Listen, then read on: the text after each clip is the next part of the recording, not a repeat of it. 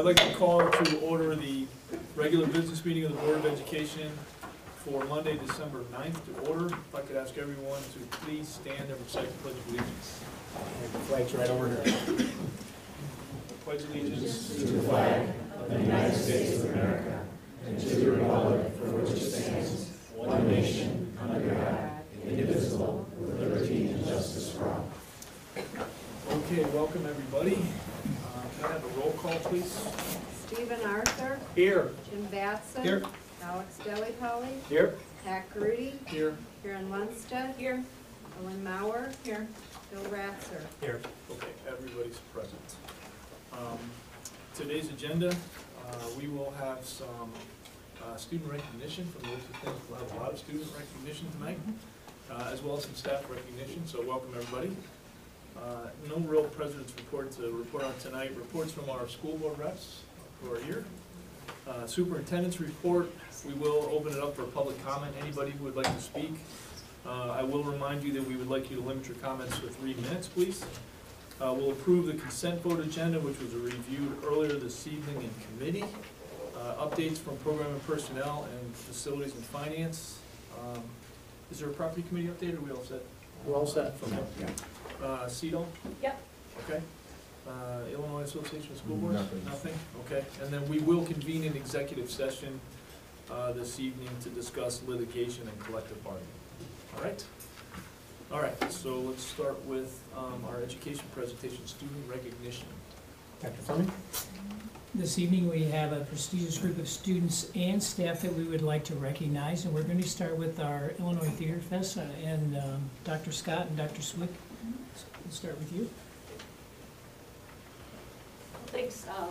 First thing we just want to say is the theater weekend, the all-state weekend that the kids get to do in January is just a wonderful weekend. And we are just so happy that they have been selected and get to go. I actually got to go down there when our all-state play was down there and got to see all the workshops. And we just thank the board for giving the theater kids the opportunity to go to that all-state workshop festival. So at this time, if the Vernon Hills, 3 Vernon Hills kids could come forward. The person who's going to be all-state for our play as a cast member is Doug Millar right here. Congratulations, Doug, on that eye recognition. And then we also have Alex Nelson, who is on the all-state play as far as for the crew. So this is Alex Nelson, and Scott Kinnear is also all-state as a crew member. So these are the 3 Vernon Hills all-state kids, and we're just very proud of the work that they put in at Vernon Hills and hope for them to have a great all-state play in January. So congratulations, all 3 of you, okay?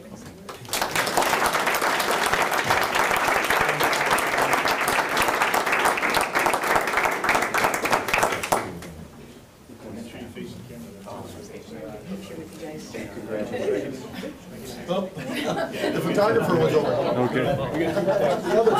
That's all right. That's all right. We're Yeah, good. picture here. We just all have to adjust a little bit, okay?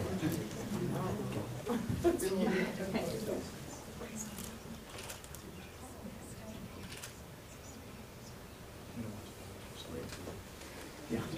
Congratulations, you guys. We also have Drew Russell here, who is our Fine Arts Department chair that worked with the nomination of these kids. So congratulations, Drew. One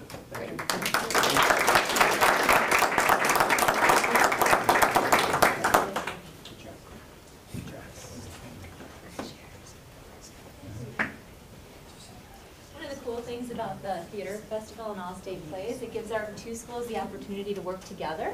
So I'm going to introduce our Fine Arts Chair, Dustin Halvey, and he's going to introduce our young lady who is part of that. Just to piggyback on what Dr. Zwick said, the Illinois Theater Festival is the world's largest and oldest non-competitive theater festival in the world. So it's a pretty cool thing that we have here in Illinois. And in addition to the workshops that Dr. Zwick had mentioned, there are only over 25 student productions that students get to view. So it's really quite an honor when these students get a chance to audition or to apply to be production company members of the production. So without further ado, I'd like to introduce Hannah Anderson, who is our crew member for the production Grapes of Wrath.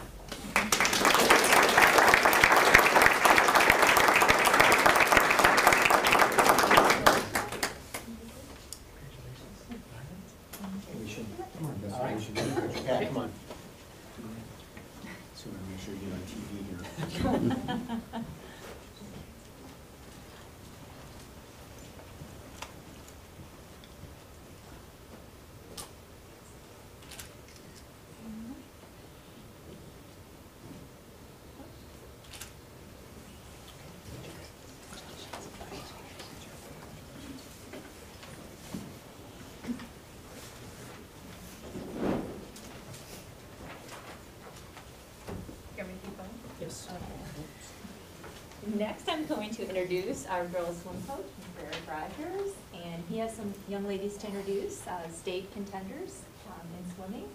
And I just want to say one thing about our swim team. As you know, we have a great swim program at both schools. And as they come to my office in preparation for the state meet, I see more and more girls each year, which is a really exciting thing for me and for the school. So go ahead and All right, the 4 girls tonight who are on our medley relay, Meredith Robbins, come on up, Macy Neubauer, Stacy Hirschenbach, and Sophia Lax. Come on.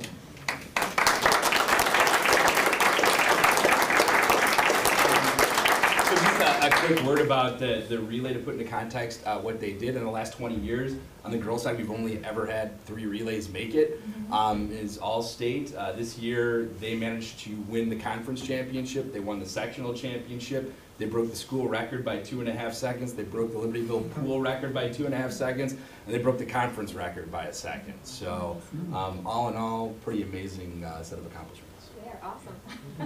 Congratulations, Jim.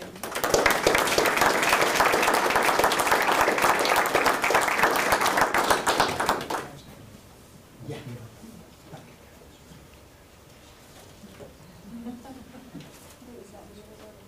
You were listening. Kind of face the camera over there, we'll do a group picture. There we go. Everybody in? It's your day.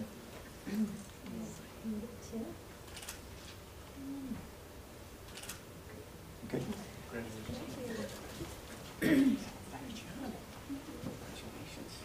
Excellent. Excellent. It's making you have a great principal. Then we have staff recognition that Dr. Lee is going to introduce. Okay, we have some very exciting news tonight. We're very excited to share some awesome news with you from the National Board for Professional Teaching Standards. We have received notification that 4 additional District 128 teachers have met the challenging and rigorous requirements to earn National Board certification. When the District 128 Board and Administration initially worked with our union to negotiate National Board certification incentive language into the collective bargaining agreement 7 years ago, we had 2 National Board certified teachers, one of which is here tonight.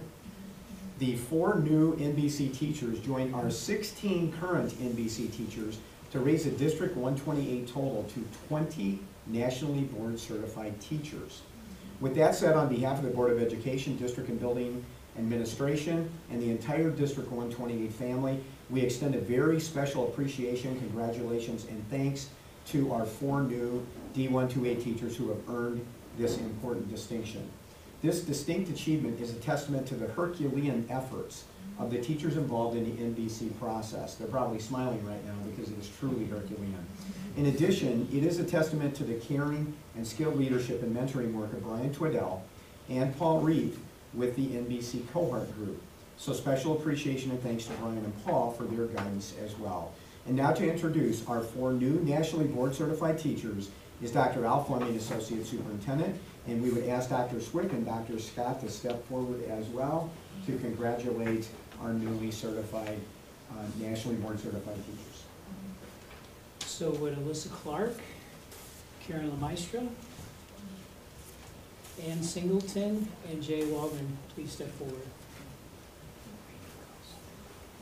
And I think Brian, special recognition to Brian, would you please come forward too?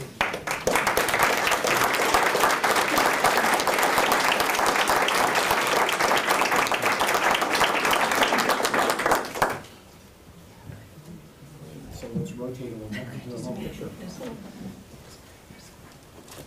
Ellen, come on. Marina. Ellen, you want to come on in? Can they see you? Can you see everyone, Mary?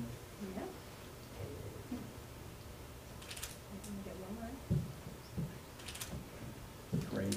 Congratulations.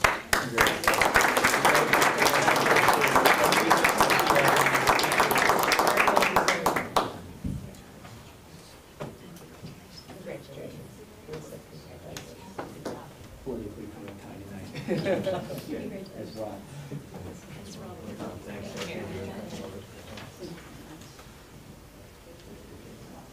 And that concludes our educational presentation.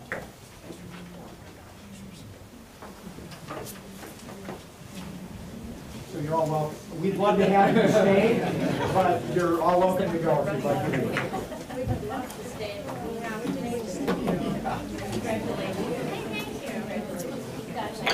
All right, so that was exciting. Some academic achievements, some athletic achievements, some fine arts achievements.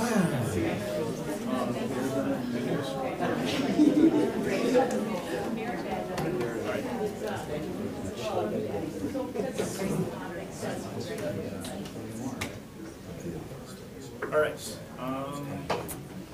As I said, nothing on the president's report. Reports from the student school board representatives. Katie, how would you like to go first? So at Vernon Hills, we have our variety show going on Thursday of this week. All proceeds are going to go to Cove, thanks to Student Council for that.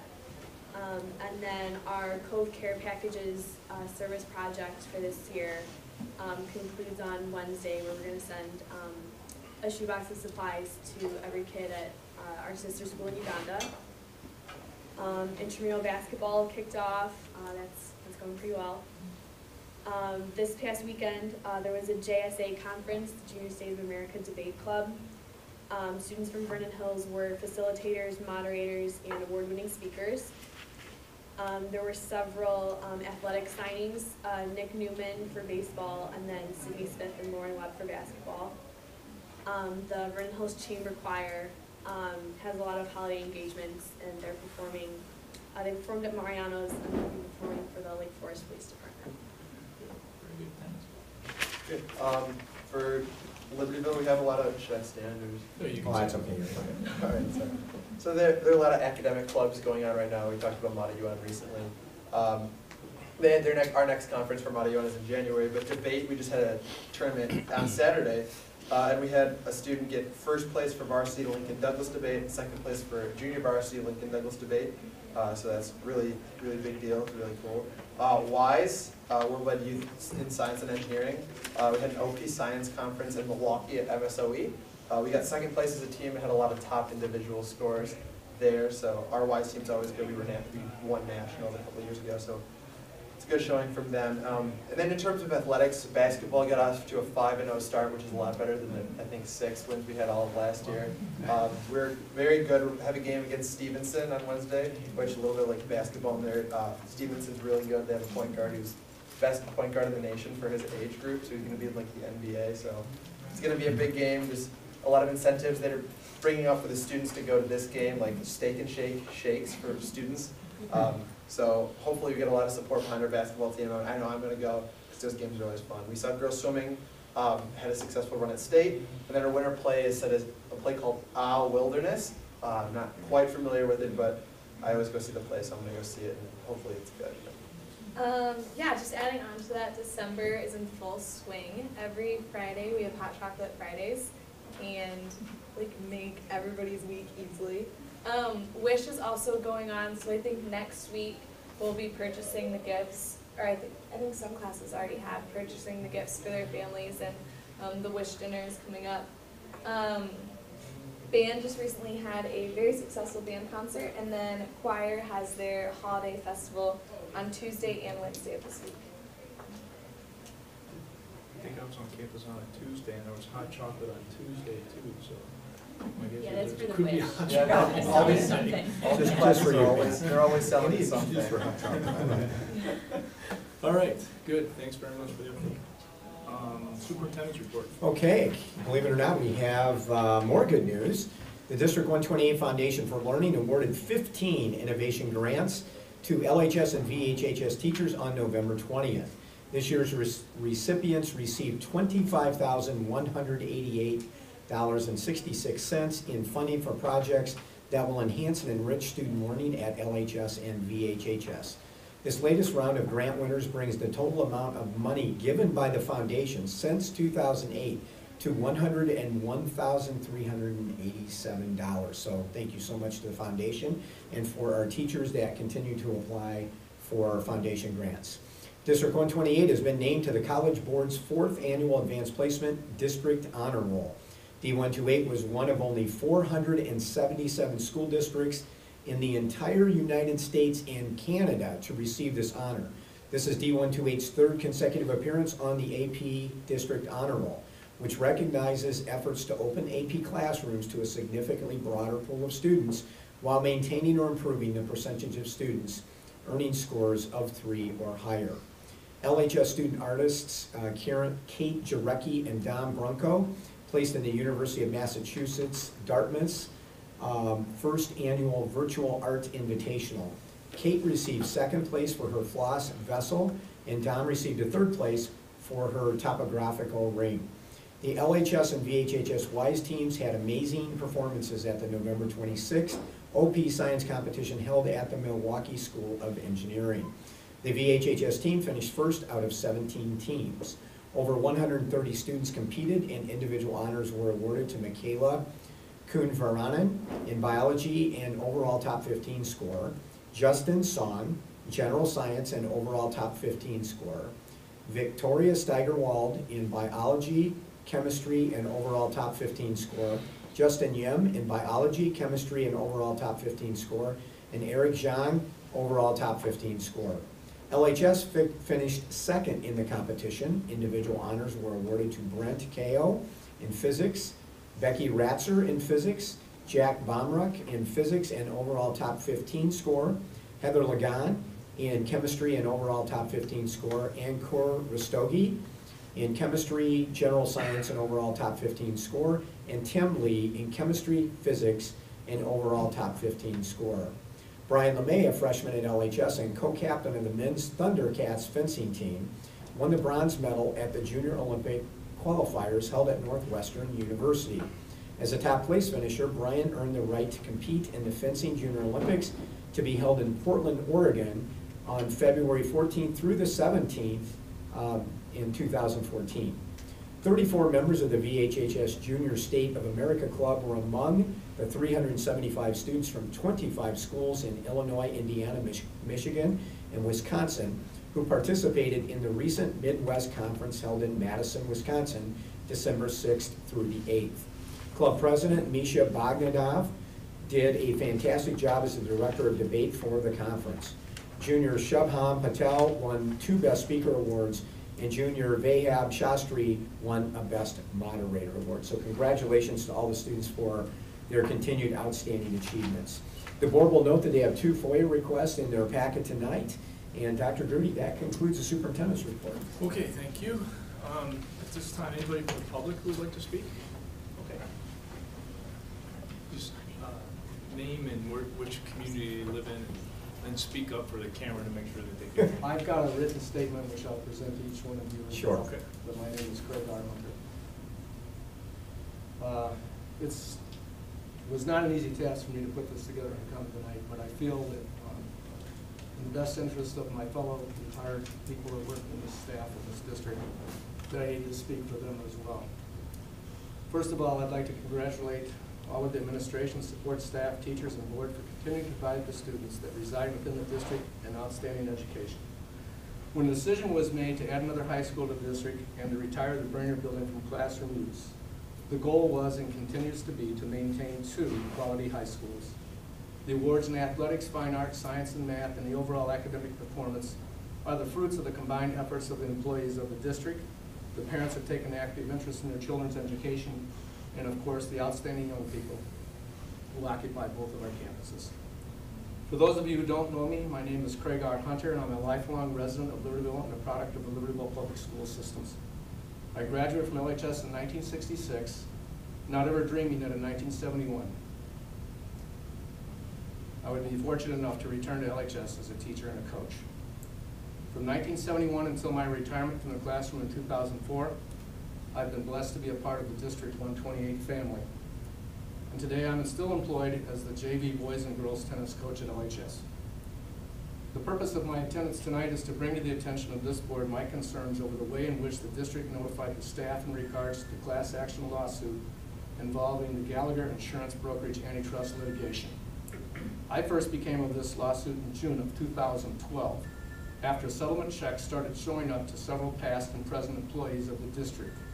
Colleagues of mine asked if I had received a check, and I had no idea what they were talking about, so I began making phone calls and investigating the circumstances surrounding this lawsuit. The result of this investigation led me to seek answers from the district office. On June 24, 2012, around 3:30 p.m., I entered the district office and asked if there was someone who could explain the issuance of the insurance checks to some and not others. Dr. Lee was available, and he took the time to catch me up on the history of the lawsuit. He explained that in 2007, the district had been notified of this impending lawsuit, and they had responded by placing signs in the copy rooms of both buildings, and it was up to the individuals to file for compensation.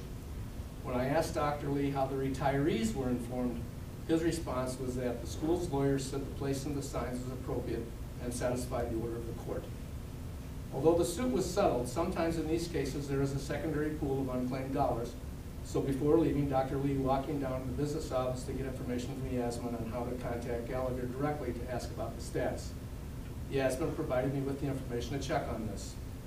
I called the next day and was told that all funds had been distributed and that the case was closed.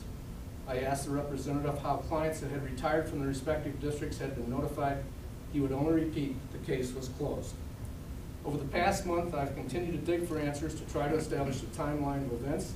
I continued calling fellow retirees and seeking out current employees as to whether or not they were aware of this lawsuit. I personally spoke with 12 employees who received compensation and 13 that did not.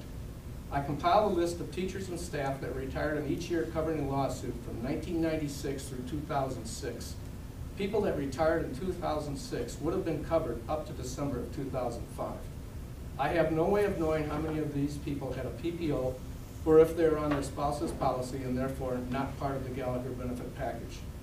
But I have identified 44 retired teachers, which include 1 superintendent, 2 principals, and 2 deans. I found 20 retired support staff, which include librarians, secretaries, cafeteria staff, and a school nurse. I know of only 2 people who retired prior to 2006 that received compensation. And those individuals had the good fortune of being alerted by a friend who was a former LHS teacher / union representative to fill out the forms.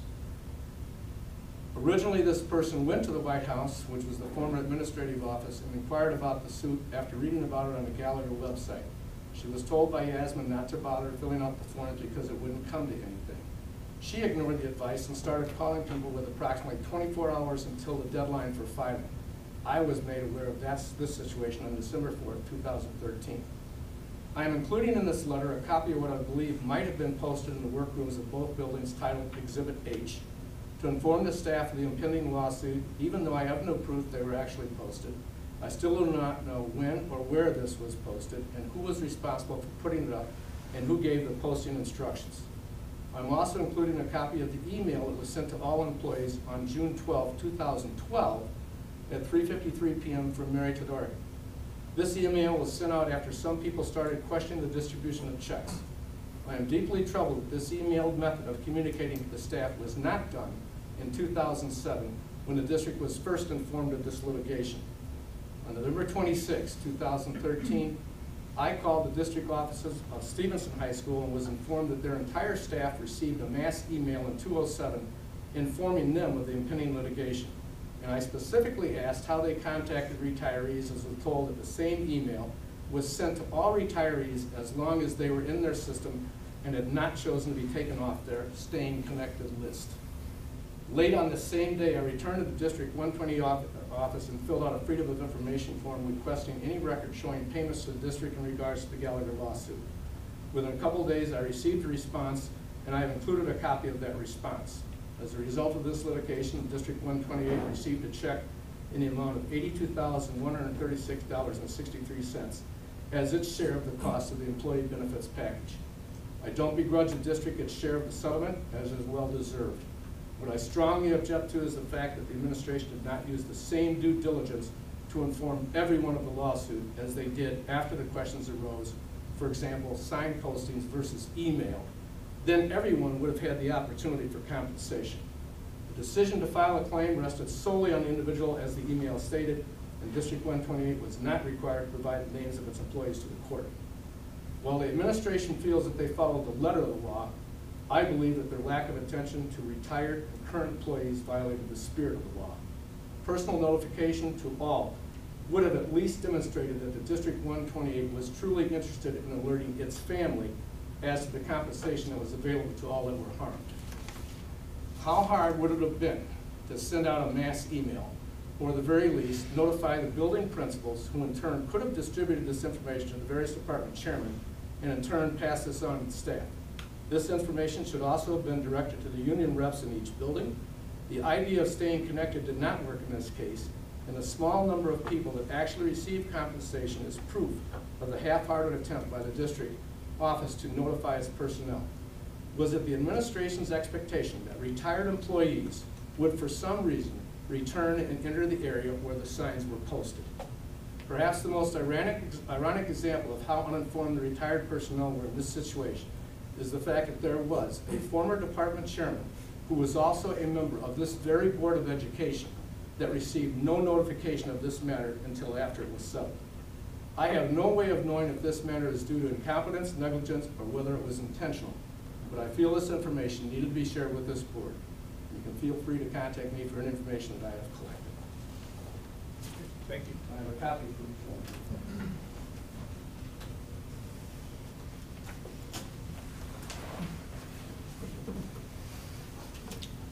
I'll just make one comment while Appreciate your time. Craig's, thank you, Craig, is passing the letter out. And I would say, and Craig, I believe I said to you, and I also said to Judy when I had a conversation with her about this on the backside when we did fact-finding on this, that if we rewound the tape and we did this over, then we would certainly do what you've suggested, and that is email, to our best attempt, to email everyone, either through staying connected or whatever means that we had to contact people on behalf of the district. And given the technology that we had today and the way we use it, that is, certainly in the realm of possibility. So on behalf of the district, I think I would say again that, as I said to you that day, the timeline, to my knowledge, had passed at the time that we talked. And I will apologize on behalf of the entire district that we didn't do that. I'm sure that with any of the individual retirees that I've come, I know some of the other staff has also talked with them as well. And if we could redo that, we would certainly send out the email, because I agree with you, I think that's the right thing to do. So can I ask one question? Sure. I guess my question is, and I'm not looking for an answer tonight, but I mean, how do we, I don't know, memorialize doesn't seem like the right line here, but how do we make sure that the essence of this is captured such that when none of us are here, we still remember and know to follow that up? Is there anything that can be done? I mean, I don't think we proceduralize it, because I don't think there's a procedure to govern that, but is there anything we can do? Because again, I can imagine the day, maybe it's not, Right. The next generation, it's the generation Right. after that. But, Exactly. I mean, I think this idea of broader communication on these topics is one we probably need to address and just say, hey, here's our plan going forward, so that when none of us are here, we still remember to do these things. If that makes any sense. Yeah, Let's just, I think it we'll does. table it. Pass it So let's on. come back to Yeah. that and even think about whether there's anything we can do to sort of leave a legacy that gets carried on, right? 'Cause I didn't come tonight seeking any. No, that's okay. Oh, sure. Or anything of that nature, but just to maybe alert, I don't think the matter is done. I think there's still a possible litigation that might be on the table. And I know that there are several people that are still working in both buildings that are not retired that felt that they were slighted as well. The signs were posted and they didn't see it, that was theirs, but as a retiree, there was absolutely no way of knowing, and just so you know, the dollar amount was significant. In my case, it would have been close to $4,000. Okay, so again, we'll just hold for further discussion at some point on this topic of communication and what we believe our role is. Okay? All right. Consent vote agenda. Okay, we reviewed this earlier. If I could ask for a motion to approve the consent vote agenda as listed, please. So moved. Second. Any discussion? Roll call, please. Arthur, Aye. Batson, Aye. Delli Polly. Aye. Grudy. Aye. Lundstedt. Aye. Mauer. Aye. Ratzer. Aye. All right, motion carries. Program and Personnel Committee, Chairperson Mauer. Okay, we first have Board Policy 6300, graduation requirements. This is the second reading, so we're looking for a motion to accept it as is. So moved. Second. Any discussion? Roll call. Batson, Aye. Delli Polly, Aye. Grudy, Aye. Lundstedt, Aye. Mauer, Aye. Ratzer, Aye. Arthur. Aye. Okay, then we have a section of board policies for first reading, no motion needed. First is Board Policy 360, Administrative Responsibility of the Building Principal. This has been amended to require assistant principals to be evaluated in the same manner as principals. It articulates the new reporting requirements that have been made law by the Firearm Concealed Carry Act. The next policy is Policy 4100, Insurance Management, and that mandates catastrophic insurance to benefit student athletes who sustain an accidental injury in an IHSA school event for medical expenses in excess of $50,000. I just want to note that we've been doing that all along. However, now it's a part of our policy as well, or will be when we approve this next time. Next, we have 550, Drug and Alcohol-Free Workplace. It adds to the list of activities prohibited of employees to include possession, use, or being under the influence of medical cannabis. Then we have Policy 590, Abused and Neglected Child Reporting. This mandates reporting of any, the addition is mandating the reporting of any hazing instances, and it requires the training for relevant staff members on abused and neglected children. So that would be any volunteer coaches or people like that. Next, we have 6250, Community Resource Persons and Volunteers. That adds voluntary coaches to the mandatory hazing requirement articulated in Policy 590, the one that we previously talked about. Next, we move to 7185, Teen Dating Violence Prohibited. That's a new policy. And it requires all school boards to have a policy on this topic, as well as training for relevant staff members, so that if staff members become aware of a situation in which there was violence in a teen dating situation, they would be required to report that as well. And then Section 8, Policy 830, Visitors to and Conduct on School Property. The change to this policy prohibits weapons and medical cannabis on school property, including parking areas. So those are the changes. Any questions on all of those? Quite a few. Okay, then the next part of the agenda has to do with physical education waivers. It says rationale on existing board policy 6310, and that is credit for alternative courses and programs and course substitution, I believe. And that is, why do we have that? I believe this is talking about the policy in which we have 6 listed areas in which students can opt out of their PE requirement because they're in an IHSA sport or a club or something to that effect. The reason we have that is not because we're trying to test the physical fitness of people. We are trying to give them a chance to do some homework or to opt out of that PE course during the time of their season, and just during the time of that season only. It's not a full year exemption. So I believe that's the rationale for having that existing policy. Anyone have anything to add to that I maybe missed? No? Okay, then we'll move to Board Policy 6310, and that's giving credit for alternative courses and programs. This is a first reading, and we're changing that same policy that we just talked about to include a 6th category, and that is allowing for adaptations and modifications to PE courses when it's required in a student's IEP for our special needs students who have these individualized education programs. So this would be the first reading. Are there any questions on that? Okay. Then we'll move to educational tour requests. Ellen, one question. Yeah. Al, we've got an asterisk on the agenda. Oh, what do we have to do for that? Yeah. It's a first reading, so usually we don't vote on it, right? We have an asterisk on the agenda. Do we need to? Oh, Al stepped out. Well, we can come back to that if I go to the next one. Yes, yes, let's do but that. It's a first reading, so I'm not sure, I mean, we have to have 2 readings, I believe. There may be a timeline Oh, on there may it, be that a timeline first for when you do reading, first so reading. I just want to make sure. So yes, we can go back to that, Ellen. Okay, so then we'll come back to that then. Okay, so then Section D, we would like to approve the educational tour request to send the Vernon Hills High School varsity softball to Lexington, Kentucky in March. So moved. Second. Second. Any discussion? Roll call, please. Delli Polly, Aye. Grudy, Aye. Lundstedt, Aye. Mauer, Aye. Ratzer, Aye. Arthur, Aye. Batson. Aye. Okay, then we'll just come back to that.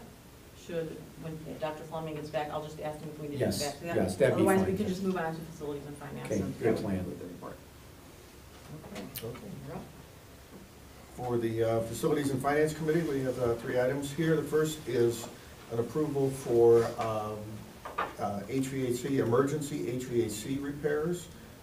Per the state code, the district has the ability to make specific repairs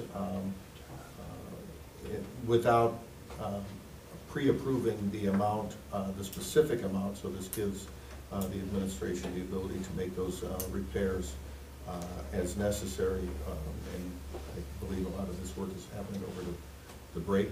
It's the emergency repairs that we need to do. Basically, it is asking your permission to move forward with the emergency repairs we need to make at Libertyville High School to address the water situation and the fact that we're doing it so that we can address the situation right away. Yeah, okay. So we need a motion in a second. I make a motion that we approve the emergency HVAC repairs at Libertyville High School. Second. Any discussion? Okay. Roll call? Lundstedt. Aye. Mauer. Aye. Ratzer. Aye. Arthur. Aye. Batson. Aye. Delli Polly. Aye. Grudy. Okay. Second item is some flood remediation work to be taken care of at LHS. Any comments on that? Yeah, you received 5 bids, of which 3 were actual general contractor bids. 2 were withdrawn because they were just plumbing companies that were bidding. And I'd like the board to accept the bid from Stuckey Construction Company of Waukegan for the base bid in the amount of $604,000 and the alternate bid number 1 in the amount of $46,000. And that would repair the ramp and drain tile replacement around the building and repair the retaining wall cracks that are by the loading docks.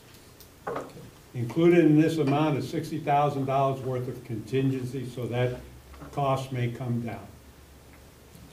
And that's the lowest responsible bidder, if you will. If you accept the alternate bid, right? Work will commence the Monday after the students leave for winter break. And this is, just as a refresher, this is to repair some significant damage that took place On April 16th, in the basement of Libertyville High School, the sub-basement, it is to, basically to jackhammer all of the flooring, to then remove that because there's no way to get to that basement, so it's all manual work, to replace the flooring, also to do a drain tile in the interior around the sub-basement, to do 2 ejector pumps, and to get the water outside of the basement, out out off the property. Also to cement and abandon the 1 drain sewer pipe that we have in there to make sure that water never comes in there again. And then in summertime, we will address the alley and the boiler room problem with also some ejector pumps and so forth. That was a big mess. Yeah, yes it was. All right. We have a motion in a second. I move to accept the bid from the Stuckey Construction Company in the amount just to remediate the LHS flooding. Second. Any comments, questions from the board? Okay. For roll call? Mauer. Aye. Ratzer. Aye. Arthur. Aye. Batson. Aye. Delli Polly. Aye. Grudy. Aye. Lundstedt. Aye. And the last item on the Facilities and Finance is the bills payable for December 31st. Since we won't have a board meeting later in the month, this is early in the month. This covers the bills that will be payable through the remainder of the month. So, any other further comment? That was just to This was discussed pay in the the committee. bills during the balance of this Yeah. month, so that we can pay them by June 30th. Sorry, December 31st. Because we don't have another board meeting. We do not have a board meeting until Yes. January 21. I make a motion that we approve, that we allow the payment of bills and get the paperwork afterward. until December 31st. Second?